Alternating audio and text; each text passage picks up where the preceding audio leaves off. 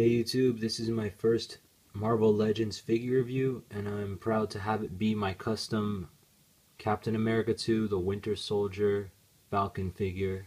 I really wanted them to make a figure, but they didn't say anything about it, and the select was too big for my displays, so I just decided to go and make my own. In the movie, we see Steve Rogers running down a path, and he crosses Sam Wilson multiple times. Eventually, he gets kind of annoyed of it. When Cap needs some help, he recruits Sam, not knowing that he was a paratrooper, and they enlist his special Falcon project wingsuit. The figure is based off of the Toy Biz Blade figure, just kind of a lot of modification. I included removable goggles, which have a rubber band at the back, so you don't have to worry about them breaking. Wings are posable, and if you want to get his arms up like he's in a flying pose, like in that one cool part when they like jump off the helicarrier, you can totally do that.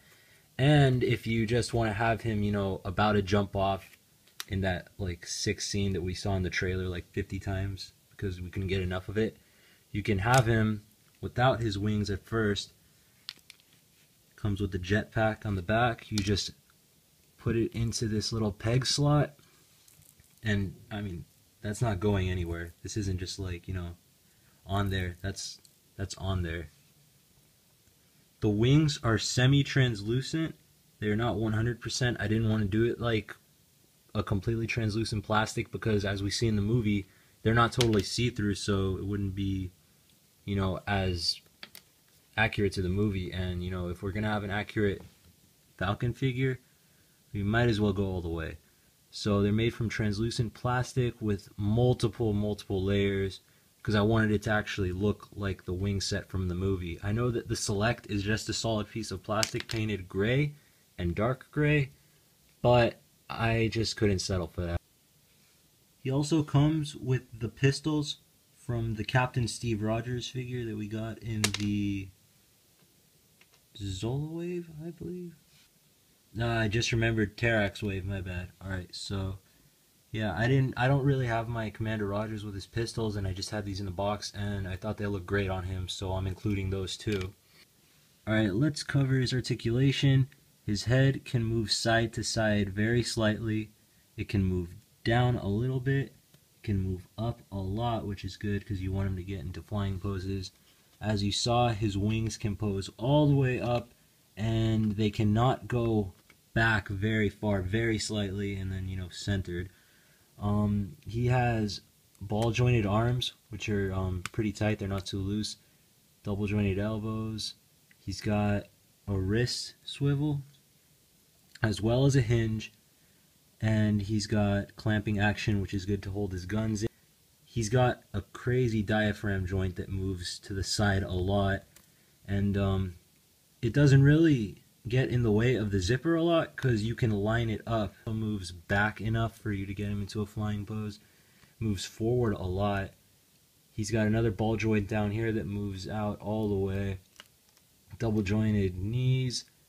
Almost no boot articulation at all. Like, you really can't move it. And he's got toe articulation, but I don't think that matters because you're probably going to have this guy like in flying poses. You're not going to waste him on the ground. I tried to make him as to scale as possible.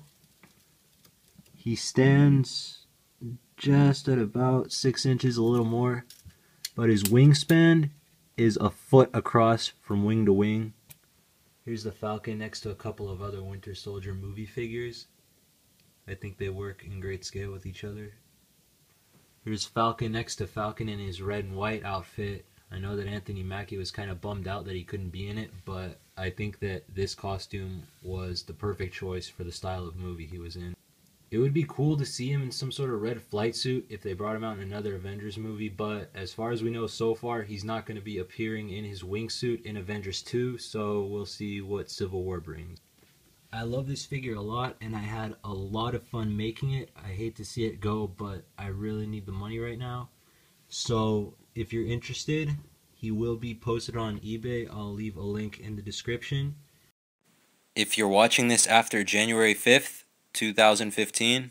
I'm sorry you've missed out on it, but I hope you enjoyed the video, and any feedback, any suggestions for any future customs in case I attempt to recreate this guy one day would be appreciated.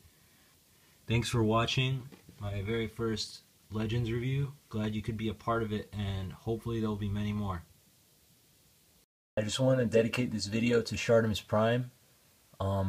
Man, I've been watching your videos for years, and I don't just enjoy watching because I like the figures. I'll just sit down and watch his videos because he's like totally entertaining. Like he's the one who does this stuff right. He made me want to start reviewing these figures and collecting other figures that I didn't even know about, like SH Figure Arts and stuff like that. So I want to say thank you, Shartimus, because people like you make a difference and change people's lives, and I think it's really cool what you do, and I hope you keep doing it for a long time. I just keep thinking to myself, like, if Shartimus Prime won the eBay auction and reviewed this, I would totally lose my mind.